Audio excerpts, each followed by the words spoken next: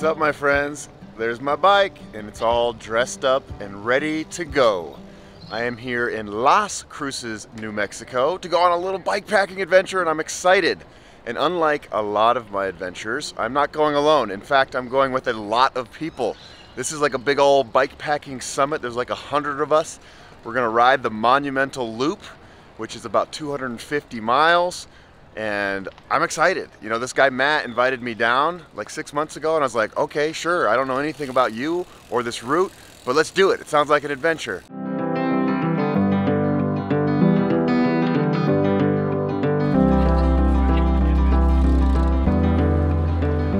This is a group start on the Monumental Loop. We call it the DangerBird for some silly reasons that don't really mean anything to anybody else, but we call it the DangerBird, and everybody's going to go out and just ride together. Not a competitive event. Nobody's trying to race. We're just out there to connect with each other and with the landscape and see what happens. What can we look forward to? You're going to see 5 different mountain ranges along the way, all sort of tied together with the Rio Grande Valley. Hey, my name is George Pearson. I'm Vice President of Velo Cruces, which is a Las Cruces bicycle advocacy group. Today, we're here with the Everybody Rides with Grace program. This is Grace, and she has some disability needs, so she has an adaptive bicycle. Hi, Grace. Hi. How are you doing? Good. So you're gonna lead the way today? Yes. Wonderful. And this is your bike? Yes. Do you love riding bikes? I do. Very cool. Well, it's an honor to be able to ride with you. Thank you. Yeah. Well, what about green chilies and good Mexican food? There's a ton of that, and I recently rerouted the route to put less sand, less difficult hiking, and more time in the Rio Grande Valley eating burritos and chile rellenos and all the stuff that makes this place so special. So yeah. And why do you love getting out there and doing long hikes and biking? It's just such a relaxing thing. It's something I've done my whole life. I sort of think people need to be outside. It's a need we've had.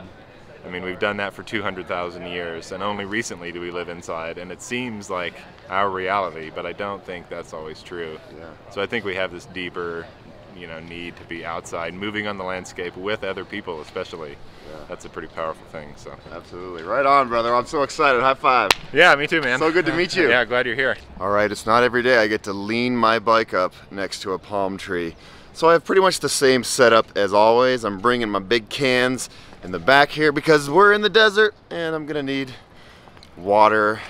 But there it is, the Priority 600X. Of course, we've got our pinion and gates. We got the Wren fork up here. And I love this bike. I'm really excited to get back on it. It's been a little while. What a beautiful sight. I've never been around so many dirty bikepackers. Love it. Go, Grace, go! How we all doing? There's so many of you. This is gonna be so fun. What's up? No flatties, no crashies, no whammies. All right, everybody bolted off. Now I gotta catch up to them. Let's do this. Heading into the desert, gonna have the time of my life. 4 days in southern New Mexican paradise with a lot of good people. Just checking out, making sure I don't get hit by any cars here. This is really special. I'm so excited to be part of this. I really am. You know when you get somewhere and you meet people and you just feel good, like you feel like the energy is right? That's how I feel right now. Here's some good people here.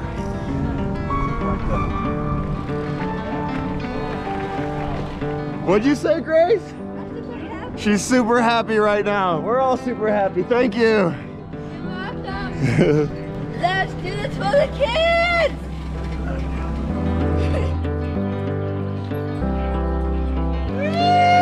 Yeah!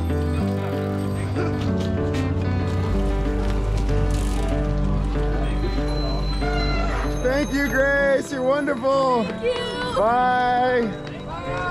Oh, that's a very precarious burrito. You better not hit a big bump, buddy. It's all about strapping things on top of things, and then even more strapping. That's kind of bike packing for you.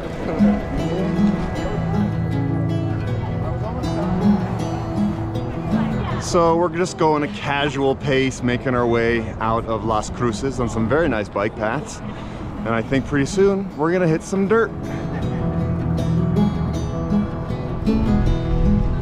Ole, ole, ole, ole, ole.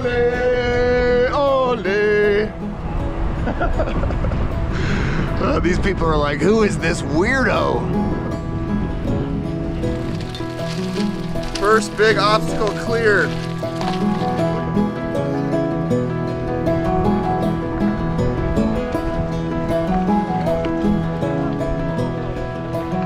So we've got Jimmy from Leadville. What's up, man? What's going on? You liking this desert? It's pretty sick. It's pretty sick. Real fun. We're on dirt now, life is good. Yeah. D-Bird, go! I love it. Thanks for coming out here. Thank you for riding by us. What do you think about bikepacking? It's hard. It's really hard. Well, you love, look at that smile though. Yeah. See that smile? You can't escape that. Yeah, you know, it's nothing like spending a couple 100 miles pushing your bike up a hill. Now we're riding on some really nice, quiet canal roads that are snaking out of the city. We're heading toward these big, beautiful mountains. So I feel kind of bad even telling you this because you can't smell it, but the whole world right now smells like roasted green chilies. This is the season, and I think all these houses are roasting chilies in their backyards. And it's just this nice, smoky flavor with a bit of spice. I love it. What's up, ladies? How you doing? Good, thanks. So what inspired you to come out here today? Just to get out. Yeah. Yeah, let's get out and have some fun. Yeah, I don't like to be bored. Well said. And Estefania. Yeah, hey. Yo, you are Mexican, not new Mexican. Yeah. How did you get into bikepacking? It's, I guess, like during the pandemic, I was living on the Navajo Nation near Gallup because I was doing like COVID stuff there, and it was during the time when people had to wait a week for their COVID test to come back. So I had like a week where I couldn't like go home, I couldn't really be around people, and I was like, I'm just gonna ride my bike from Gallup to Sedona, and that's kind of how That's how it started?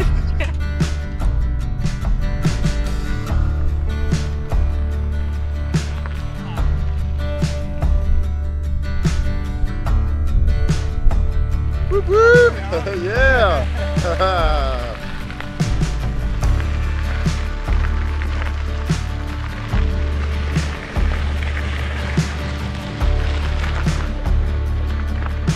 So these mountains right in front of me are called the Doña Anas. And it's really beautiful. Kind of reminds me of Baja a little bit. So I'm really inspired by you three. You're a family. This is dad and your kids. How's it feel to be out here with your children? Couldn't be better. Yeah. How'd you get them into bikepacking? You know, well, there's plenty of trails around here in southern New Mexico, and they're in school down here, and I love bikepacking, and they love backpacking, and now they love bikepacking. Are you loving it? Yeah, it's been really fun so far. Yeah. What's it like to be able to do this with your family? I guess I just feel really lucky because I know a lot of people don't get the opportunity to come out here. And my dad's also a really good planner, so it's pretty easy to, you know, just kind of come along. And by the way, the weather is perfect. It's like high 70s, low 80s. Much warmer than Boulder. Boulder's getting chilly, so I'm happy to be down here in the desert.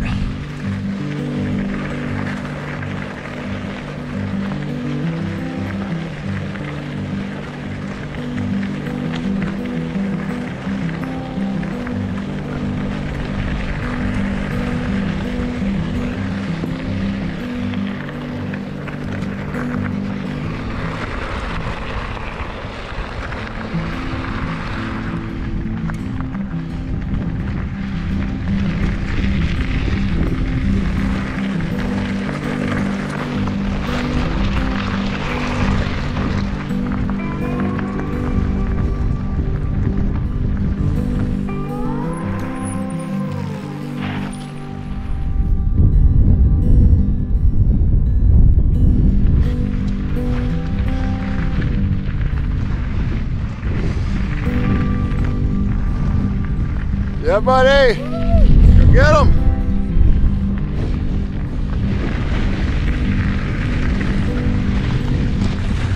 It's about midday right now, and that New Mexican wind that I love so much is kicking up.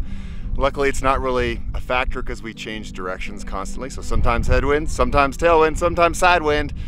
But I'm just really, I'm enjoying this a lot. It's just fun to hang out with people and ride bikes.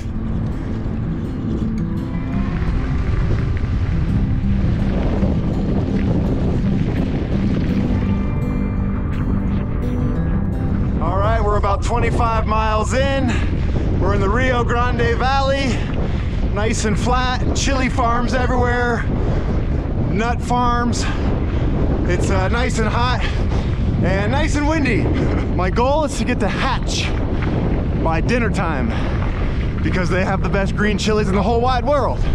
Check it out, I found a real live tumbleweed. Go tumbleweed, go! Come on, you can do it, buddy. What a sad tumbleweed. I'll give you a little boost, how's that? Go tumbleweed! I made some new friends all the way from Virginia. You just took a bite of Cliff Bar. I'm gonna ask you a question. Do it. Why'd you come here all the way from Virginia? I wanted to see different ecology. Yeah? In Virginia we've got like beautiful deciduous forests and stuff, but I was ready for something a little different. I wanted to see some new vegetation and animals. And what do you love most about biking, bike pack, and sleeping under the stars? Just that whole thing where all you have to do all day is ride your bike. No work, no nothing, just ride your bike, eat snacks, look at all the beautiful stuff around you.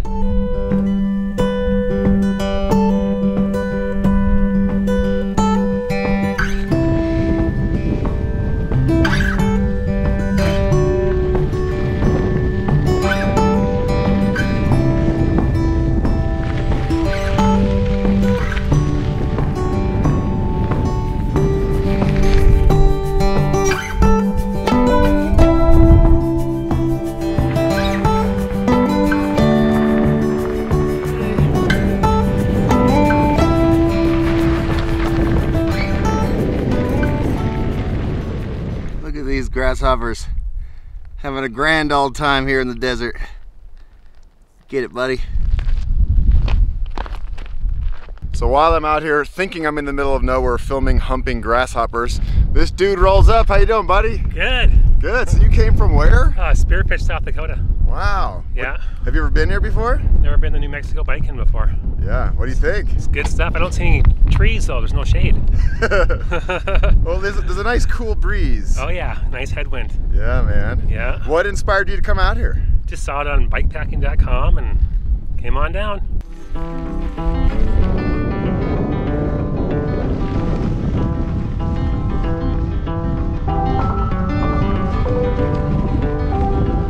Oh boy, we got a big hill here. Big hill.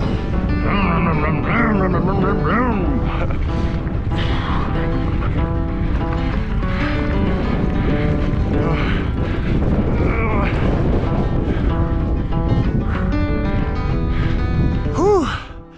Yeah, that got me going. That was hard.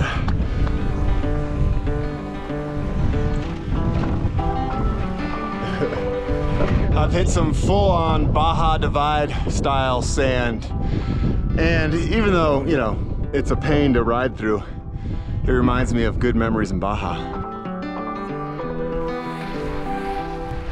Nice little slowdown.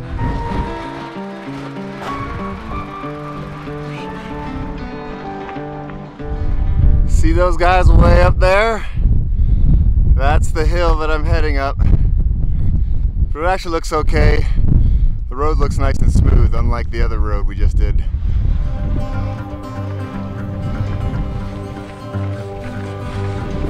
Let's go, Ryan. Come on, buddy. You got this, bud. You got it.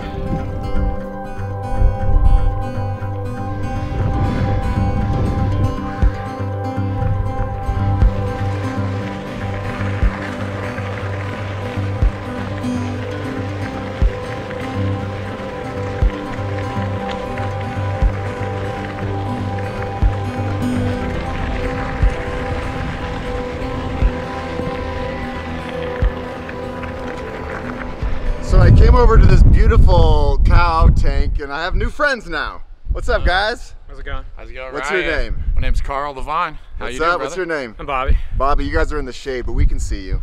You guys are looking good. Shades where it's good. Why'd you guys decide to come out here and do this? Oh, you know, I met Matt a long while ago on another ride, and I've been following him on the Insta, and yeah, the opportunity to get out and do this Monumental Loop, the DangerBird Loop, it's been lore at this point. So to be out here is riding. It's really cool. It's cool to see people like yourself out here. Obviously adds validity to it. You know, New Mexico bike packing is coming up, and there's a lot of fun things. I'm from Albuquerque. Yeah. Okay, right on, man. Yeah. So you're proud of your state? Oh hell yeah, of course. Yeah. Right on, of course. right on. Right Where on. are you from? Albuquerque also. Albuquerque also. Yeah, yeah. Right on. Yeah. What are you thinking so far of the route?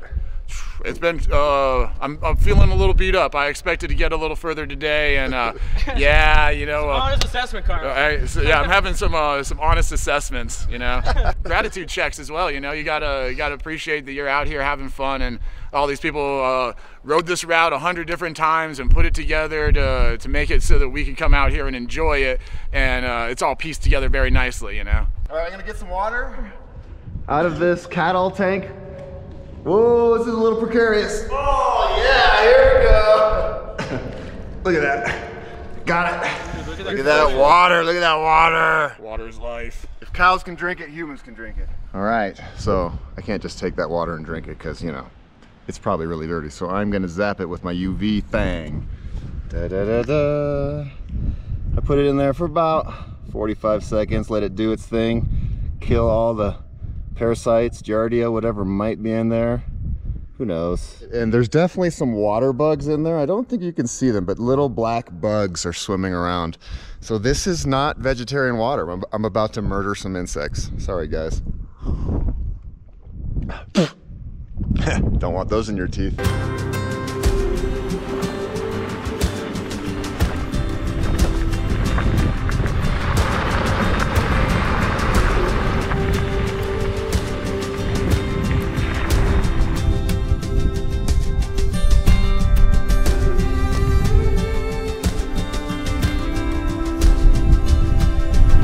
We've got a pretty strong headwind as we head into Hatch, but that's okay. I have these three dudes in front of me blocking the wind. I'm so hungry. I'm so excited to eat some warm food. Hopefully a burrito of some sort with green chili. Look at that guy. What's up, buddy? I'm riding by all these restaurants and they're all closed. No! There might not be any burritos, but there's certainly an epic sunset. Look at that. Incredible.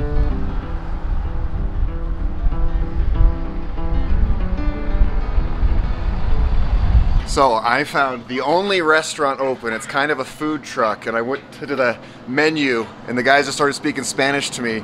And these guys right here are from Honduras y Guatemala. Amigos, ¿cómo estamos? Mira la comida que me hiciste. Wow, así es. Ustedes son mis héroes. Ustedes dos. Oh, I don't get to meet Central Americans very often, especially not Hondurans. Whenever I meet a Honduran, because I lived there for 2 years, I get very excited. And I'm so happy that there is food. And they say I can camp out back, right? Yay, thank you.